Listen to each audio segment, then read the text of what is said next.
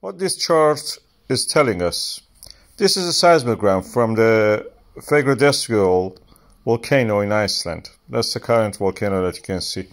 It was bubbling last night and had a lot of eruptions. Then it subsided.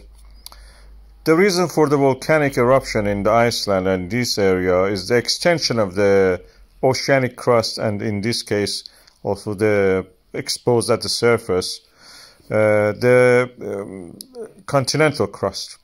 When you remove the pressure from anything, it creates bubbles and boils up. That's the reason we have boiling of a liquid. Boiling means that the bubbles are forming, evaporating and forming.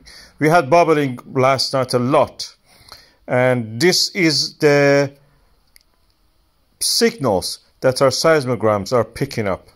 And as you can see, over the last 3 nights we had these peaks which were coinciding with the full moon, and before that with a half quarter moon.